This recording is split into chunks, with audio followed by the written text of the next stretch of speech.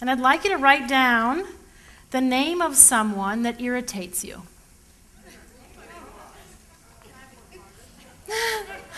Your top pick.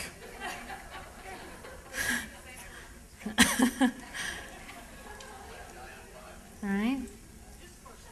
Just the first name. If they're sitting next to you, write someone else's name, just so they don't think it's you. Now, I'd like you to write down their name, someone that irritates you. And then I'd like you to write down a strength that they have. A strength. Now, sometimes it's hard to find this strength. It could be buried way down deep inside. Someone said to me, well, their black dot was like the whole page, Tamara, it's the whole page. But it's there. Everyone has value, and if we don't find it, we've failed. Everyone has it. If you want to improve relationships, you have to do what most people won't do. You have a friendship with someone, people I know that have been friends for 20 years, and they say one thing, and then it's like they're never friends again.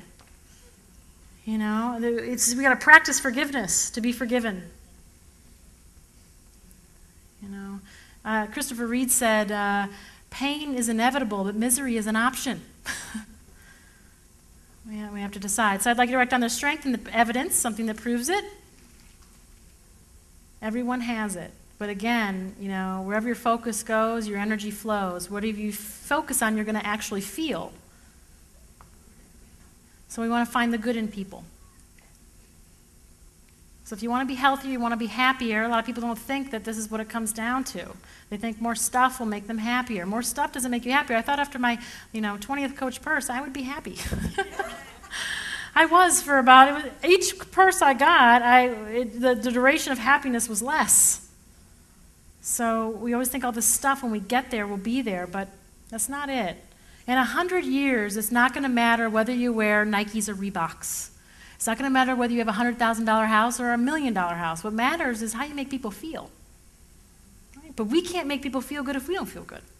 So it starts with us. So I'd like you to take your note card and fold it in half. And then fold it in half again. Like that. And then again like this. Like that. And then again like this. And then again like this. Get all that anger out. So it looks like this. Now this is your precious pearl. It's precious. So ladies, I'd like you to put it in your purses. Gentlemen, put it in your pockets. And your assignment is to keep this for as long as possible. With your change every day, pick it back up. It will remind you that people are sensitive, people are fragile. And our precious pearl, we have to remember there's good in this person. And our next program is going to teach you how to actually deal with this person when you approach them with this. But they're your precious pearl. But I challenge you to go out and do a Just 'Cause card for this person. Change that relationship around. Unless someone is the bigger person and makes the change, you stay angry at each other. And if you have a 5-minute bout of anger, it suppresses your immune system for days. 5 minutes. And then we wonder why we get head colds all the time, because we're angry. And we're not eating well. So if you eat, all the healthy food on the planet, but you're angry all the time and you're stressed out, you're even more unhealthy than the person eating the hamburger. That make sense? That's why it's so important to work on all aspects of you. There's Dale Carnegie, I just love this man. He said so many wonderful things, and he said, any fool can criticize. Anyone can do that, but it takes a person of character to understand someone and see their perspective and where they're really coming from. And sometimes we just don't know unless we ask the questions. Praise. How many people here like constructive criticism? A couple people do. What do you do when you construct? What do you do when you criticize?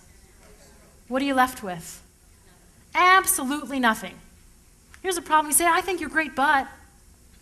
And when you use the word but, you just discount the compliment that you gave someone and listen for it. You'll hear it all the time. How many people have kids here? Oh, a lot of people. Okay. How many have teenagers? I'll pray for you. Okay. Now, I don't have kids, but I can only imagine. All right, so when a baby, you have a little baby and they take their first step, what do you do? Yay, you get the video camera. Oh my God, I took his first step. Ah! Do you look at the little baby and say, that's it? One lousy step? No. But the problem is a lot of times we don't treat each other that way. We need to encourage people all the time. For everything that they do, when they make improvement, give praise. Always give praise. It will never hurt you. Number 5, speak well of people always. You criticize someone, it just comes right back to you. You ever hear the Buddha story? Anyone hear the Buddha story? No one? Well, Buddha was walking up a mountain, okay, and there was a reporter following him, and the reporter was asking Buddha all these questions, and Buddha wasn't responding. So the reporter said, I want to get a rise out of this guy. I want him to talk. So he started criticizing him. And then he got to the top of the mountain, and Buddha turned to the reporter and he said,